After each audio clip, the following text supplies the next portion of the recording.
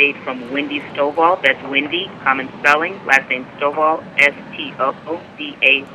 The floor is yours, Wendy. Hi, everybody. I'm going to give you the latest update on what's going on at Kilauea today. So in the lower East Drift Zone, where we've been seeing the lava flows and the spattering, we have seen an increase in activity overnight.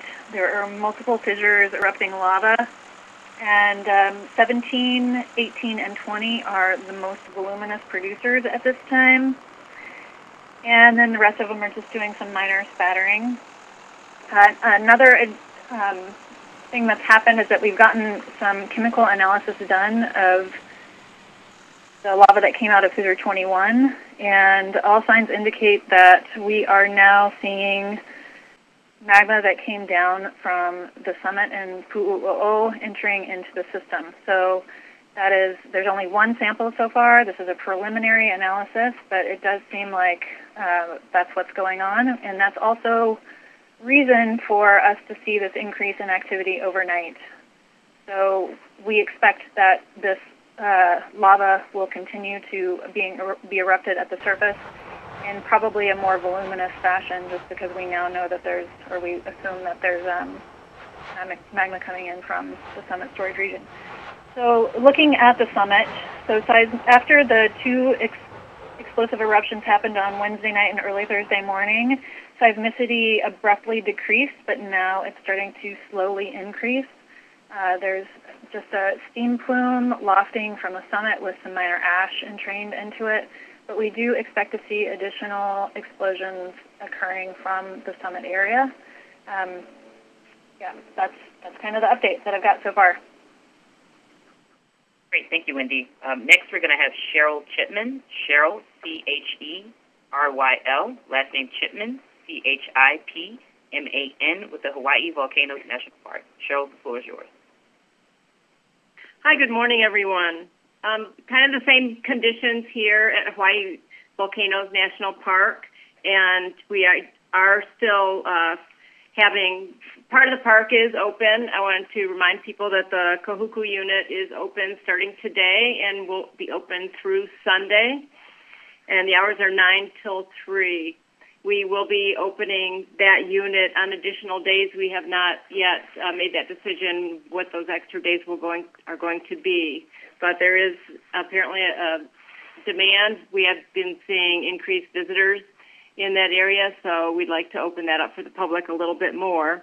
And in addition to that, our National Park Service rangers will be at the Moku Papapa Discovery Center in downtown Hilo every day until we open again, and that would be from Tuesday through Saturday, and the hours are 9 till 4 down there, and rangers will be giving educational programs at 10 a.m. and 2 p.m., and they will be updating people there about the seismic activity here on the summit and also about other National Park Service happenings. That's it for me. Thank you, Cheryl. Next, we'll have John Bravender. John, common spelling, Bravender, Bravender, with the NOAA National Weather Service. Whenever you're ready, John. Great, thank you. The weather component is getting back to a more typical pattern for this time of year, with strengthening trade winds, quite breezy in locations. Northeast winds, 10 to 15, the Hoa and Leilani Estates area. Stronger at higher elevations, 20 gusting to 30 in the national park. These conditions will continue through the weekend, with trades expected in the next week, weakening a bit, but remaining quite breezy at least through the weekend, which will help to clear away some of the emissions and hopefully improve air quality in the population areas. Thank you. Thanks, John. We will now take questions. Reporters, please state your name and affiliation and only ask one question. We're going to have an opportunity to follow back for any follow-up questions. In addition to Wendy, we have a series of other USGS scientists on the call, Emily Montgomery Brown, Wes Thielen, and Mike Poland. But before we get to the questions, Wendy Stovall has one more additional update for you all. So I just wanted to mention that we did get some satellite imagery in comparing the summit area before and then after the two explosive events, and it looks like the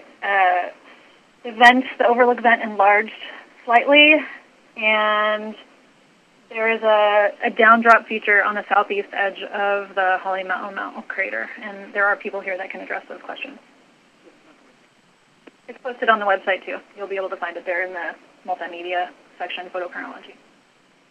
Awesome. Thank you, Wendy. Sarah, please open the line for Q&A with the reporters. Thank you. Thank you so much. And this is for anyone at the USGS. You had issued a release saying, turn to trusted resources for the Kilauea eruption because of the false rumors causing anxiety. And one of the rumors is that there's this possibility of Kilauea, the land falling into the ocean, and that would create this biblical-type tsunami. Can you specifically address that and your concern over these false rumors? This is Janet Babb with the Hawaiian Volcano Observatory. I'll start by saying that we have addressed this on the Hawaiian Volcano Observatory website homepage. As mentioned in that Volcano Watch article, we explain that. It's in the news section of our homepage.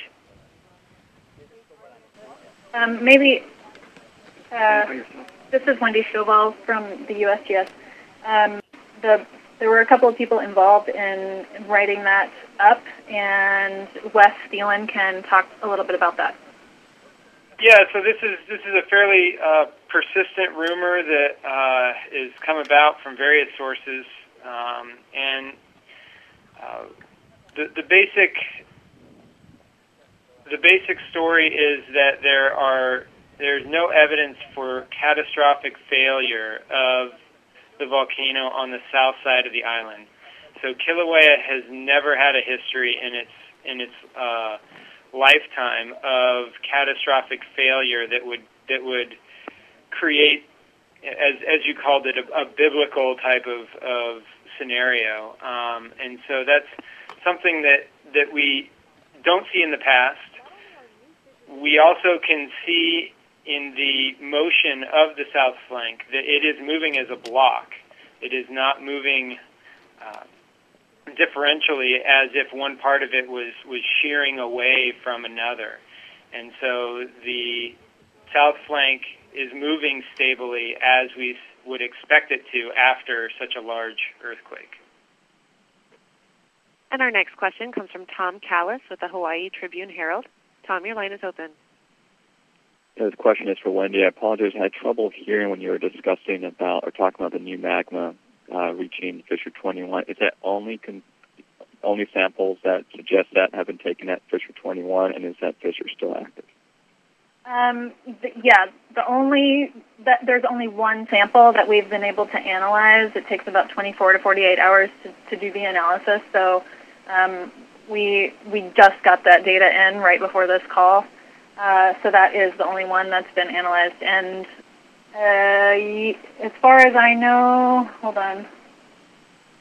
Yes, it is currently still erupting, but it's just producing very minor lava flows away from the vent at this point.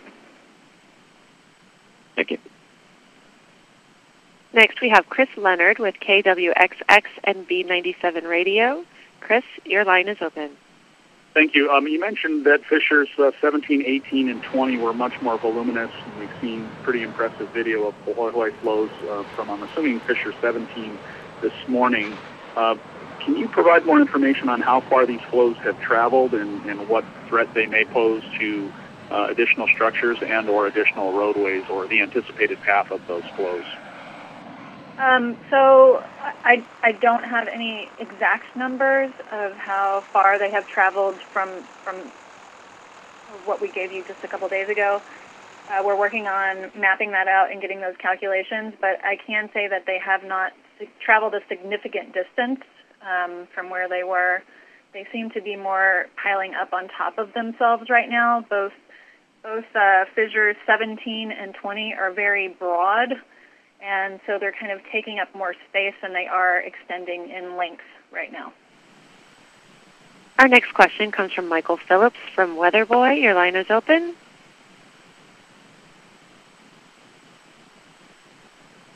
Hi, my question is for Jessica.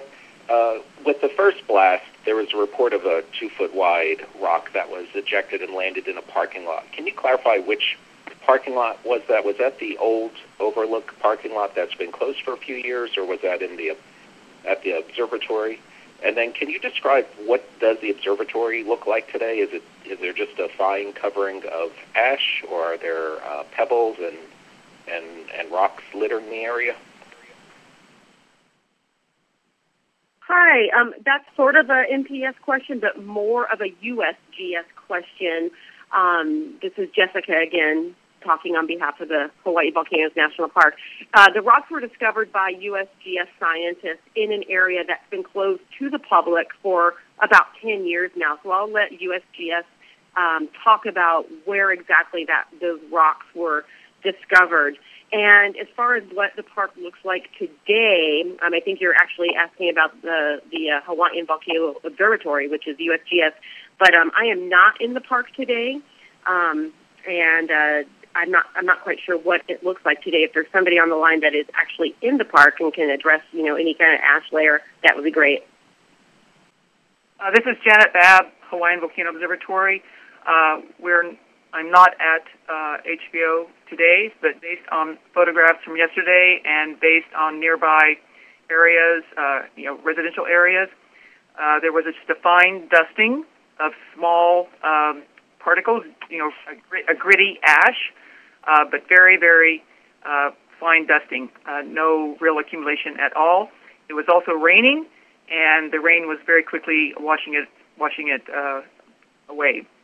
As far as the boulder, that was found in the parking area of the what one time was a place where visitors could park and walk out to the rim of Halemaumau. It was within the caldera, in the closed area. Next, we have Jennifer Kelleher with AP. Hi, can you elaborate on the boulders and rocks that were found in the closed area of the park, and after which explosion, when were these rocks and boulder found? And I'll also have a couple of other follow-up questions I wanted to know. Jennifer, we're going to ask about the new magma. Sure. Jennifer, if you could please just ask one question at a time, we'll circle back around. Regarding the rocks that were found in the Halemaumau parking area, we actually have a photograph on the Hawaiian Volcano Observatory website with detailed information there. So I would refer you to the multimedia or our chronology, our photochronology on the HBO website. And it'll be able to tell me when these rocks were found and from which explosion they came from? Yes. And measurements. But you can't just let us know quickly now what those details are? I'm going to the website to look. This is Wendy Stovall. Sorry, what? I'm going to the website right now to look, so you'll have to be... there was a rock hurled. This is Wendy Stovall, USGS. Rock hurled from Overlook Crater during an explosive event last evening. Not sure which was, this was on May 16th, so it was overnight. It was probably early in the morning on May 16th. And the rock broke apart on impact. It was probably about 2 feet long before it hit the ground. And it's a few hundred meters south, a few hundred yards south of the Overlook Crater at the Halemaumau parking lot. So that's the parking lot that's been closed for 10 years.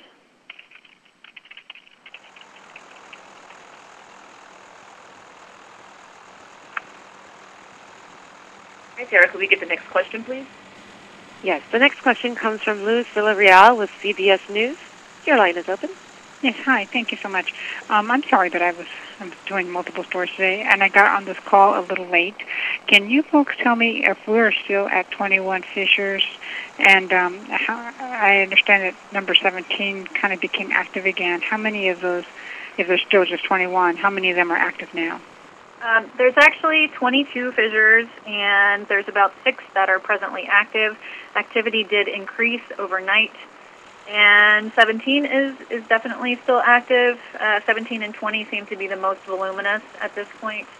And the other news is that Fissure 21, one single sample that we took from Fissure 21 has a magma source that is closer in composition to what we were seeing at the summit and from Pu'u'o'o. So that is telling us that it's likely that the summit magma is now reached this area of eruption in the lower East Drift Zone, and the lava flows and potential spattering will become more voluminous in that area. Thank you. Next, we have Damon Tucker with Big Island Now. Good morning. On your 9 o'clock a.m. update this morning, you mentioned that there was 40 structures destroyed. Of those 40 structures that were destroyed, how many are actual housing units? David, that report was from Hawaii County Civil Defense or the County of Hawaii, so they will have that information. Thank you. And we have Sherry Bracken with Hawaii Public Radio and Mahalo Broadcasting. Hi there. Highway 11 status. Are the cracks same, getting bigger, and are you thinking you might close Highway 11?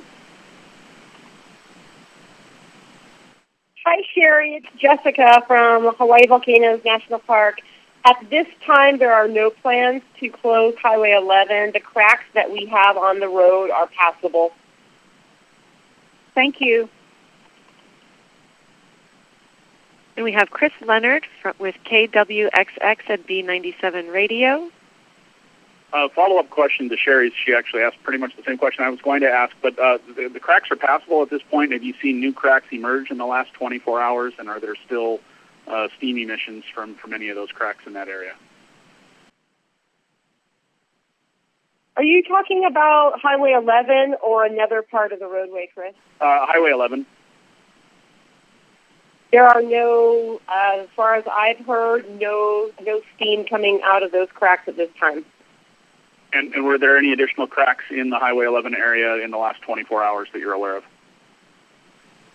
Not that I'm aware of, Chris. And again, sorry, you guys, this is Jessica from Hawaii Volcanoes National Park. But we will certainly ask that question and get back to you. Thank you. As a reminder, if you would like to ask a question, please press *1 from your phone and speak your name and affiliation clearly when prompted. We have Tom Callis with the Hawaii Tribune Herald next. Yeah, I think you guys are taking samples of the other, from the other fissures as well. Were they taken at the same time as the one at Fissure 21? Do you have results in the same time period? People are continuing to collect samples. The field crews that are out there 24 hours a day. I know that some samples have. Oh, sorry. This is Wendy Stovall from the USGS. So it takes about 24 to 48 hours to analyze the samples that are coming in. So we will probably give you an additional update tomorrow on the 11 a.m. conference call about what we're seeing from the newer samples that have come out. We still only have just the one from Fissure 21. Thank you. Hi, Tom. This is Janet Babb. Please keep in mind there are considerable challenges to collecting these samples. It's difficult field work right now with the fumes and with a lot of the spattering. So we're collecting samples as we can at different locations at different times. Thank you. Next, we have Damon Tucker with Big Island Now.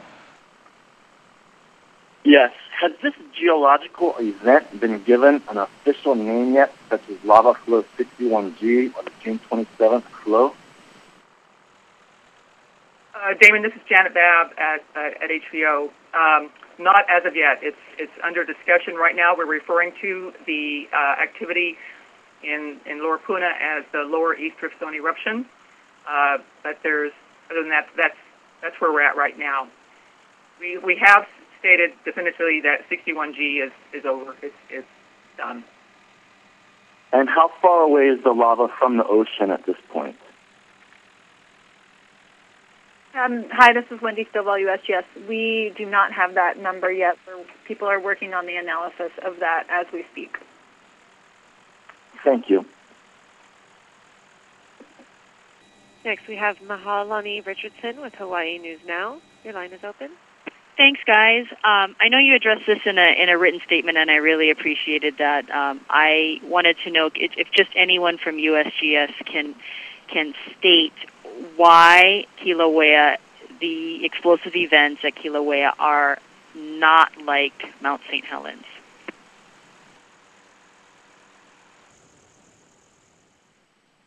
Hi, this is Wendy Stovall with USGS. So Kilauea and Mount St. Helens are two different types of volcanoes. Kilauea is a shield volcano. Mount St. Helens is a stratovolcano. The magma is a different composition at each of these volcanoes. The type of magma that feeds Mount St. Helens has a higher silica content, so it's the magma itself, as sitting in the magma storage region, is stickier. And when stickier magma erupts explosively, then it will produce higher and more voluminous ash plumes.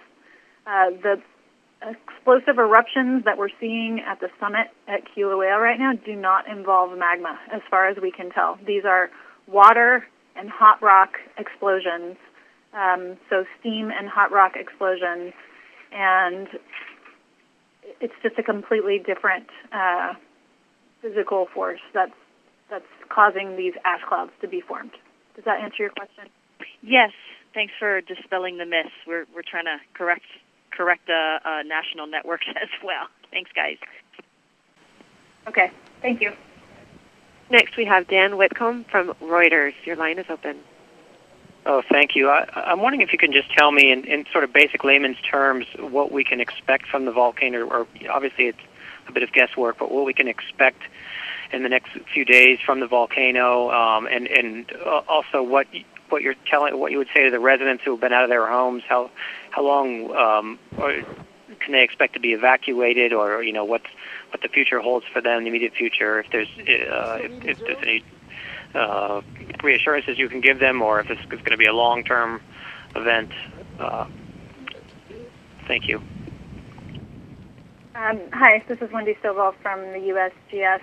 So I cannot address the latter question. I think that is best addressed by the people at the Hawaii County Civil Defense.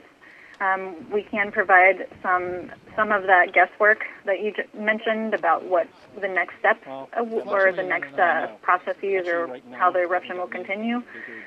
So there are some likely scenarios and some less likely scenarios. To keep it brief, I'll just go through what we think is the most likely thing to happen.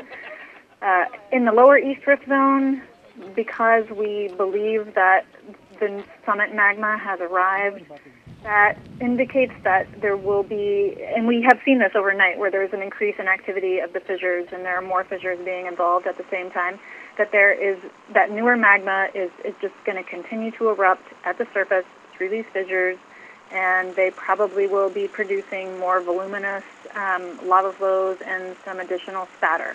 I cannot say for sure how long that will continue at this time, but we do expect that to continue at least for the next few days. At the summit, we also are expecting similar types of explosive events as the two that we saw on the prior 2 days. And then some of our geophysicists are, and there's some on the phone now if you wanted to address them more specifically, they are trying to pin down what the precursory signals are for those explosive events, so we have a little bit better warning when those might occur. Does that help? Yes, it is helpful. Thank you.